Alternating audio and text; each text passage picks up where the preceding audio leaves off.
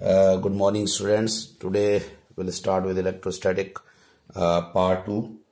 We'll continue from conductors and insulators. Conductors and insulators. Okay.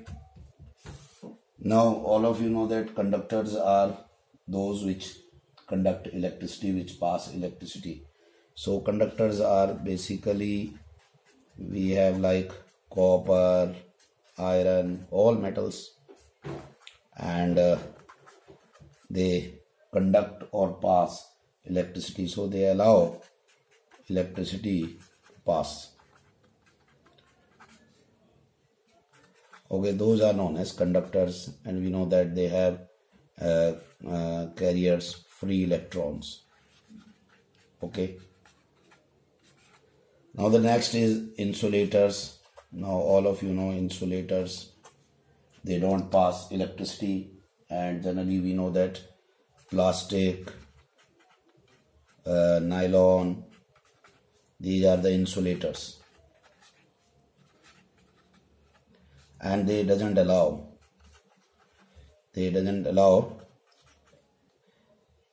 electricity to pass. Okay, no free electrons, Though we have semiconductor also not mentioned in this unit. We know that semiconductor, silicon, germanium, which we also known as metalloids. So semiconductor, silicon and germanium, and they partially allow electricity to pass. Though we'll go through semiconductor in detail, and they have electrons and holes as their charge carrier or current carrier. So conductors and insulators are these three types. And even when we talk about conductors and insulators, there is a earthing also. When we say grounding, sharing of the charge to the earth is known as earthing. That we already know. Now we are coming to the basic properties of charge, fundamental properties of charge. And when we talk about fundamental properties of electric charge, so we know that three properties are there. And what are those? Very simple. We have quantization of charge. Second is additivity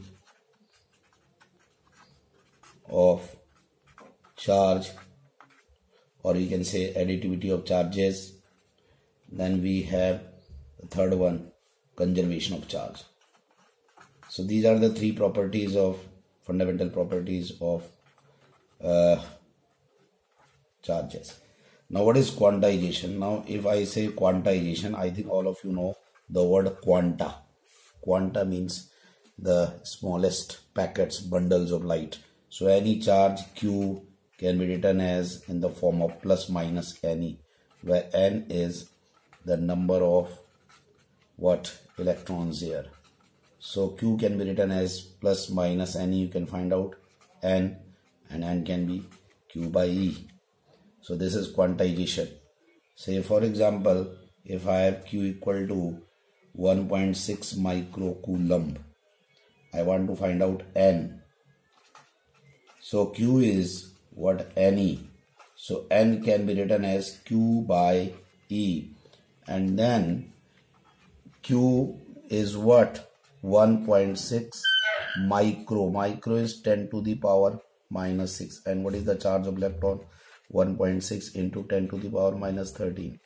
So if you solve it out, it becomes 10 to the power 13. So if you see this one, Q equal to plus minus Ne. This is very important. This is known as quantization of charge. We can quantize any big charge in the form of plus minus Ne.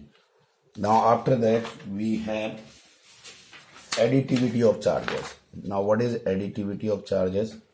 When we talk about additivity of charges, okay, so additivity of charges, you know that any charge Q, it can be the sum of Q1 plus Q2 plus Q3 so on plus dash dash dash Qn, as charge is a scalar quantity, okay, so it can add like numbers. You know that is scalar, you can add it like numbers.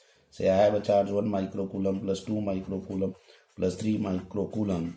What will be that complete charge is 6 microcoulomb. But if I have a charge say 2q minus 4q plus 6q, so what is the net charge is that it is 6q plus 2q 8q minus 4q, so it is 4q charge. So it is the property of additivity of the charges. And last one is the conservation. Now conservation of charge, all of you know that charge can neither be created nor be destroyed. Charge remains conserved. You know that subatomic particles, charge remains conserved. Okay, so the charge, if you just rub, we have already told glass rod rubbed with silk cloth. What happened? Do you remember? Do you remember? Glass rod attains positive charge. Okay, and silk attains negative charge. But do you know the net charge is conserved? Net charge of the system is conserved. So net charge is conserved. Okay. Now I can give you another example on this. Is that conservation?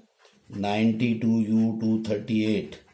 It breaks down into, if you see it is in alpha decay, it becomes 90 thorium TH 234 plus 1 helium particle.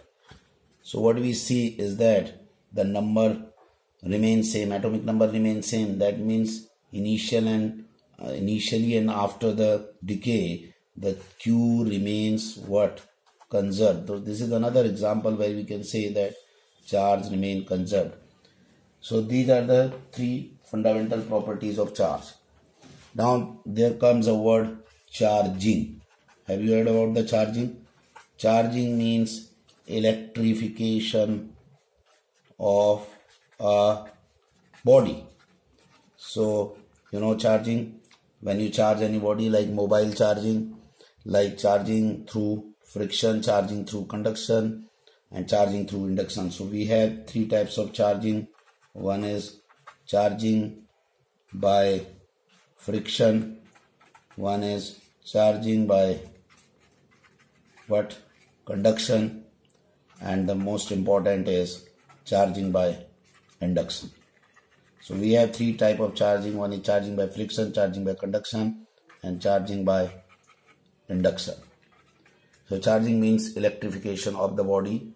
So we are going to discuss these three, but this one is more important, charging by induction.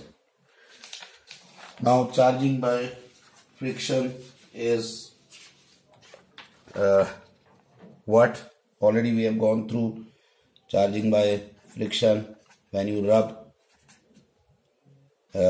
your hand, when you rub the comb on dry hairs, it is charging by friction. So we know that the rubbing of bodies can exchange the charge. So that is charging of friction or charging by friction. And example I am seeing again giving glass rod rubbed with silk cloth. This is again the example. We will give the same example with silk cloth. So we know that glass rod attains what? Positive charge. So it was by friction. So we know that charging by friction is this. So we have number of example of charging by friction. You can find out number of activities based on this which we can do in the lab. We have the activity related with the comb, we have the activity related with the balloons. So that is charging by friction. Then comes charging by conduction. Now charging by conduction can be done, you know, that when an uncharged body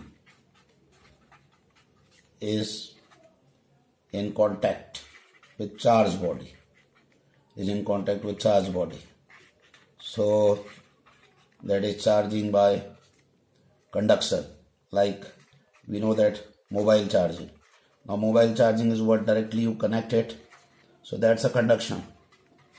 Now that is the efficient method. You know that efficient method is by doing conduction right now. So mobile charge, when you do a mobile charging or mobile charge, you know that that's a conduction method. Like even the gold leaf experiment, you know that you touched it and that the charge was transferred to the gold leaves. So that was just a charging by conduction. Now comes the most important is the charging by induction. Now charging by induction is what? You know that induction, when you connect, when you have two bodies and two bodies are, when they are placed and they are nearer to one another and one gets charged due to the other by just taking it in contact. So I am going to explain is charging by induction. Just listen here and how it is going to happen. We have two bodies, say A and B. Okay, A and B. So this is A, this is B. Right now they are separated. Now they are in contact like this, and they are in contact, and they are with the, you know that, with the insulating stand. These are the insulating stand. Now what do? You bring a glass rod. You bring a glass rod near to these two bodies which are in contact. You'll see interesting thing that what happens, that these are the uncharged bodies. Uncharged body means same number of positive and negative charge. Same number of positive and negative charge. So we have two bodies here, A and B. So what will happen? All the negative will come on this side. Why? Because this rod is positive, but it will throw away all the positive charge on the other one. Are you getting it? So in this way, the negative one collects here and positive one is repelled back. Then what do? You do that you just separate these two bodies. Now very interesting, you separate A and B. You will find that the negative charge is here and in this we have positive charge and the rod is here only. Okay, and then what happens? You remove the rod and you just separate these two bodies. So what we see, that the negative charge is uniformly distributed on it later on, and the positive charge is also uniformly distributed on it. So we see that earlier there were two uncharged bodies, A and B. Now they have become charged and they have got oppositely charged. So this is one method of charging by what? Induction. You can induce a charge without taking in contact. So this is the first step, this is the second one, this is the third, and this is the fourth. So uncharged body, these are the uncharged bodies and they get charged. This is charging by induction. So another way is that you can do it in other way also. Say you have one body. Okay, again the same thing. It's uncharged with a uncharged metallic sphere but with an insulating stand. Now what do? You again take a rod near it, say a negative rod. This time you take a negative rod. So what will happen? Do you know? Now all the positive charge will come on this side. Are you getting? And negative will go on that side. So what happens after that? What do? That you put earthing on this side. This side. Why? Because this is a bounded charge. This is a bounded charge. Are you getting it? This is a bounded charge. But this is a free charge. So what will happen? Free charge will come down and it is now earthing.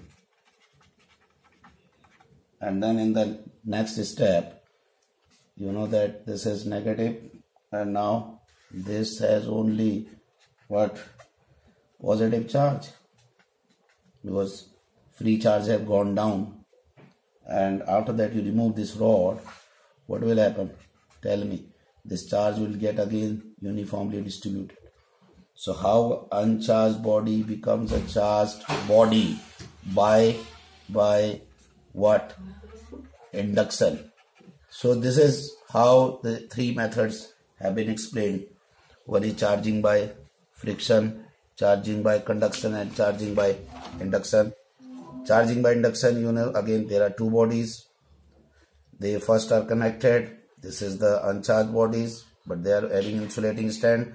And then this is a rod. You know that all the negative charge come on this side and that positive one goes on that side. And then you know that this is positive, this is negative will attract on this side. You just separate them. Then you get one charged is negative, another is uncharged. You can do it with a single body also. So you can find out that how this induction is done in this method. So later on we'll discuss all things after in the next session.